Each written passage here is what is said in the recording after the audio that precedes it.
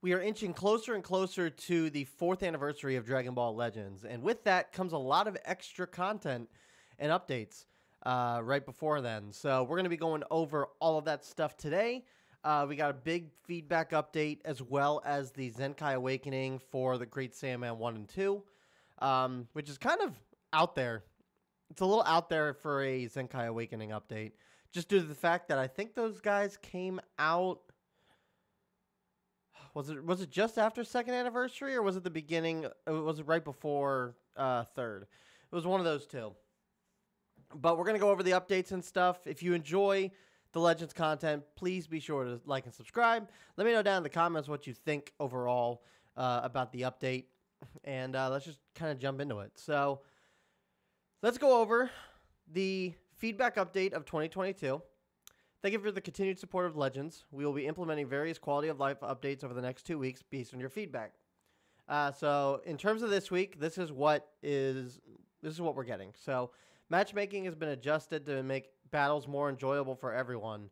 In rating matches and training battles, you'll now be matched with opponents who are closer to your skill level. The battle ranks required for each season in ratings matches have been adjusted.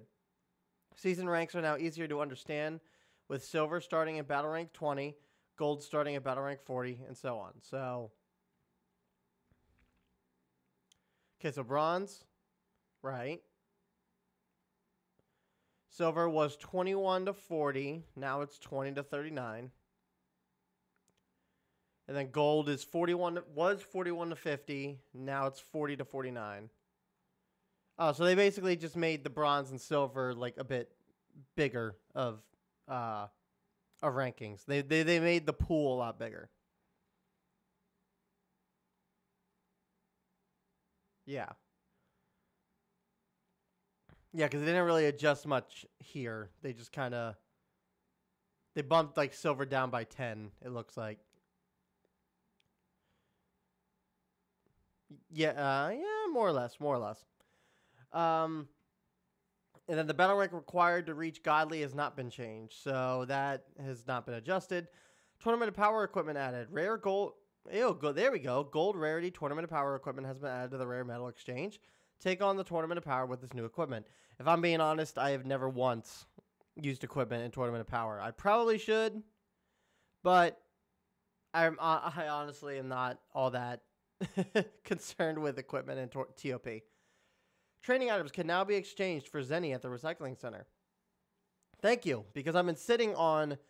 I have every character leveled up and maxed out. So for me, I would love to be able to, trade in pizzas and stuff, since I don't use pizzas. Slot removers have been added with to the Great Dual Coin Exchange lineup. Okay. So you get 3 erasers for one of these. Or is it 3 of these for one of these? It's 3 of these for one of these. Okay. They also added equipment medals. 500. That's actually not bad. That's actually not bad. If you're not constantly pulling equipment medals. Well, I mean, 500, though, is quite pricey. But so that's all for this week. Next week, they will be changing the amount of souls in Zenny to boost your characters.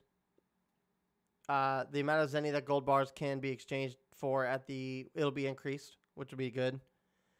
Exchange rate of certain souls can be traded for the soul exchange medals will be increased. The ticket lineup is getting Gogeta and Full Power Broly. Honestly, they need to make those tickets more accessible, because now that they put the pity coin system in, it's not every day. It's not every step up banner that you are even able to pull for this, use those coins for the tickets. So I feel like this needs a lot of updating personally, but that's just me. Updates to the Legends Welcome Summoning lineup. The lineups for the Legends Welcome Summon and the Legends Welcome Sparking Rarity Guaranteed ticket will be updated. I guess we'll have to see who they add in that, but overall, relatively mid updates. I mean, quality of life stuff is always handy and useful, but it's nothing crazy. Hopefully this makes PvP a bit better, but we'll see. Next, we got Great Saiyaman 1 and 2. I just noticed that you could see Gohan's eyes underneath those glasses. It's a little absurd, a little disturbing. So yeah, these guys were kind of out of left field. I wasn't really expecting them to get a Zenkai Awakening, but I guess what they're trying to do, I think what the devs are trying to do is they are trying to, they're trying to release red units to help support different teams, to counter Kaioken Goku. And that's fair. It's just a little off-putting and supporting. I don't know. We'll have to see. These guys are a support type. And they were decent when they came out initially, but they were kind of lacking in the defense department, if I recall correctly. It's been a while since I used them, but we'll see here. So, base stats. At max stars, actually, defenses look pretty high. I'm actually kind of surprised their stats are that high. maybe I was wrong. Maybe I'm misconstruing it with a different character or something. But 14 stars, base stats, 2.75 health, 276 strike attack with 255 blast, and then 187, 183 defenses. It's not bad. We switch to the Zenkai. It's about to be expected. So the stats didn't really change all that much. I kind of figured because 277 strike attack's pretty good. Almost 190 defense stats is actually very good. So that just makes sense. All right, so Bonds of Justice. Before Zenkai Awakening, you would draw the Justice Tempest ability. You would store your own ki by 40, 30% of damage inflicted for 15 counts, 30% of ultimate damage inflicted for 15 counts. And that was 25 seconds. So all they did was restore ki by 10 more. So instead of 40 ki, it's 50 ki, which is good. 50 ki is quite a lot. So that's a very good. That's not. I mean, I didn't think they'd really do much with this. So that kind of fits and makes sense. Peace, Love, and Spirit. 40% of damage inflicted for 15 counts when this character enters the battlefield. And then when it's switched to standby, you restore health by 10 3 times. Restores ki by 30, and then 20% damage inflicted to 25 timer counts. That did not change. Actually, it did. You get 50% here instead of 40. So that's also good. An extra 10% is actually pretty good there. And then Transformation Suit EX applies the following effects to self when the battle starts. Reduce damage received by 50% for 30 counts, 50% to ki recovery, and then nullify attribute downgrade 6 times, nullify abnormal conditions 3 times. That has changed. Oh, wow. Okay. So what changed here is it went from 50% ki recovery to 80% ki recovery. That's fantastic. That's actually a big jump. Because I feel like in this modern meta, I feel like ki recovery is like the big thing. If you don't have card draw speed and you're not given ki on like green card or passively, then ki recovery is like the next big thing I think that you focus on in this meta. So yeah, that's a big buff. That actually could help this character quite a bit. So we'll have to see. We will have to see.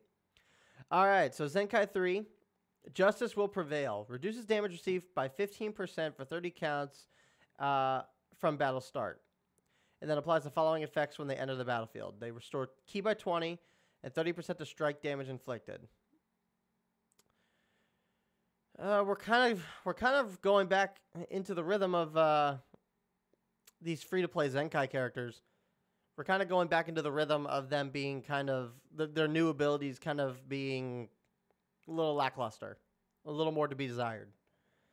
I mean, this isn't bad. Extra 15% isn't bad from 30. Because you're already getting 50 here for 30. So you're getting about 65% for battle start. So that's not bad. 30% to strike damage. You're restoring ki by 20 on switch in, which is good. 30% to, so let me see. We'll go over stats in a second here. So Then Zenkai 6, when this character is defeated, okay, so we got defeated buffs. So applies the following effects to allies when this character is defeated. Randomly draws at most 4 new cards when you have 3 or fewer cards. That's pretty good. Basically restocks your hand. 20% damage inflicted can't be canceled to allies, and then 50% to key recovery. That's not bad, honestly.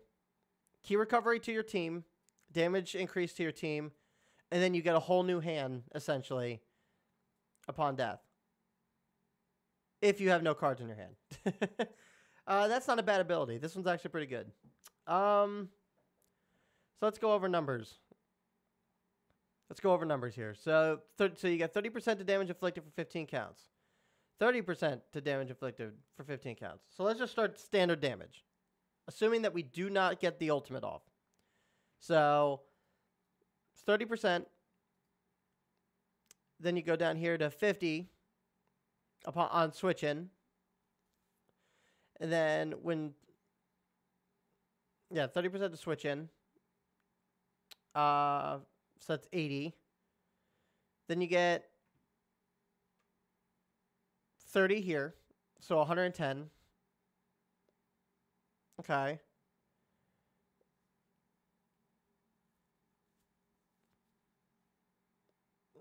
And then, yeah, that's not bad. So 110. And then if you apply that to your ultimate, that's 140.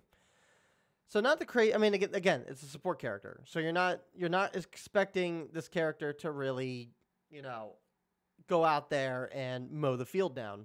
But it's 140 is actually not bad. The extra damage buffs will help here. The support that you're going to be getting is going to matter more than anything. These guys were already a very decent support unit when they released.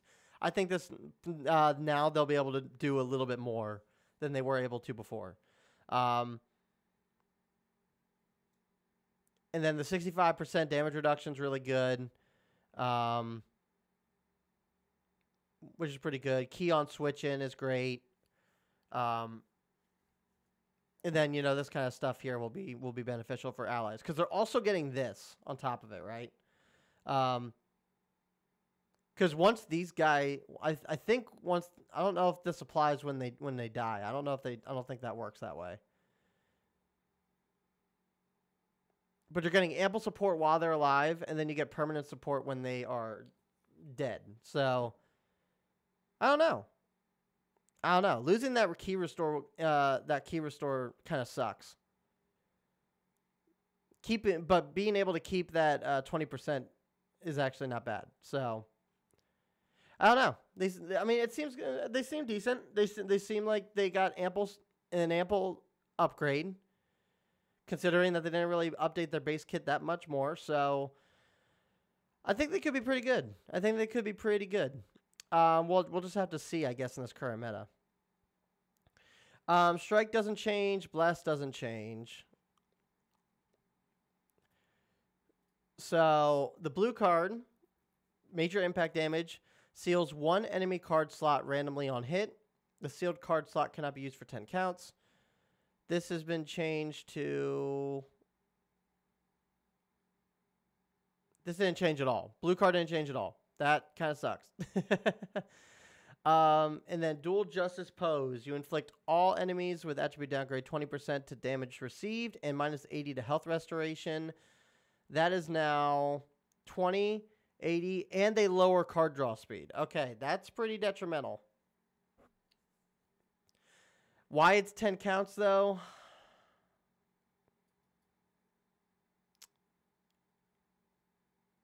Considering how mid they went with their extra abilities, how I don't want to say lackluster, but considering that they didn't really add much to this character, I don't see why they couldn't make this 15 or 20.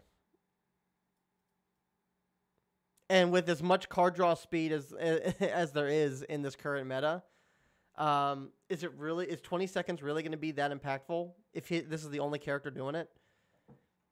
I don't know. I mean, again, it's good that it's there.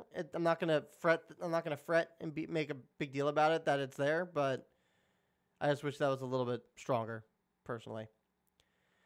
All right, Justice Tempest. Massive impact damage.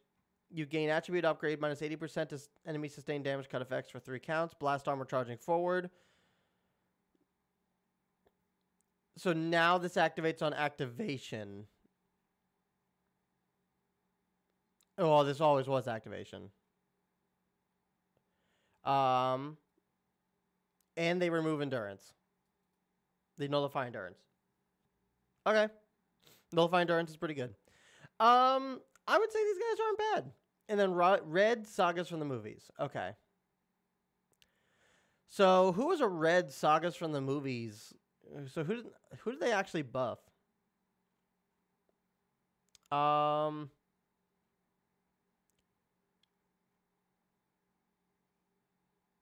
they buff Bojack.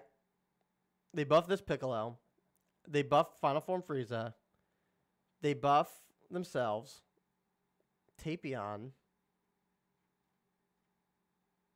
The new Android Fusion 13. Are we potentially thinking about it? We don't have a solid red movie character. I mean, Bojack's still pretty good. This Piccolo's decent. This Frieza, I mean, can't take a hit, but this Frieza is pretty decent still. Are we going to get a red movie character for 3rd anniversary? Maybe. Maybe. I don't know. So yeah, that was Great Saiyaman 1 and 2. I'd say they're okay. I would say they are okay. I would say they're better than like Kale. I'd say they're better than probably Rose. But they are support, so they're not going to be doing a lot of damage. Hopefully the damage reduction that they get is going to make them pretty tough as nails, but we'll see. We'll see. Summon items or summon banners. The Death Buff Goku and Zamasu are back. So if you guys missed out on them before, Zamasu's really good. Zamasu was good before his Zenkai Awakening. He's really good now. So if you missed out on him, I'd say go for him. This Goku is also pretty good. The death buffs on him are second to none. So I would say would not be a bad idea to buff him up if you missed him out on them the first time. And then story event. Book 4 of the part 12 of the story is out. We are ramping down to the 4th anniversary, and it's been 2 years since Shallot became a god. So we could potentially be seeing Blue this season, or not this season, this anniversary. Hopefully. Shallot needs some love. Like, for being the main character of their game, for the mascot of their game, it's kind of sad that he's not been getting the attention that he deserves. So I'm hoping for the anniversary we actually see some ample Shallot support, as well as some interesting stuff in terms of, like, maybe customization and whatnot. We'll see. We'll see. I don't think there was really much going on. I don't think there was much going on with events. I mean, these already came out. The Fighting Legends fight, the Fierce Fight Goku event came back. Excuse me. The Legends Road Piccolo event came back. Yeah, I don't think we got anything too crazy returning this week. Just the Battle Gauntlet. And then last but not least, we got a new Awaken equipment. Awaken Let's Go #1. I think this is the only one that got released. It's for Sagas and Sun Family, so right for this unit. 10% to strike attack, 10% to special move damage, 25% to strike attack, and the base key recovery is 25%. This could actually be really good to couple this with Great Saiyaman 1 and 2. Because with this key recovery, you're going to have 105% key recovery, which is crazy to think about. So 105% to key recovery, 35% to base strike attack, which we already know. You're getting about 110% with that. So that couples it to about close to 140 before the ultimate buff. And then the 10% of special move damage is, it's fine. How does this change from the original? Oh, it changed greatly. Extra 5% here. An extra 10% here. And then strike damage here. So, good upgrade. Good Awaken upgrade. But I hate the reroll system for Awaken.